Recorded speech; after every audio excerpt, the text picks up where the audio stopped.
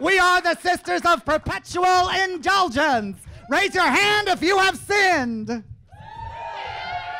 Anyone without their hand up, someone please molest them.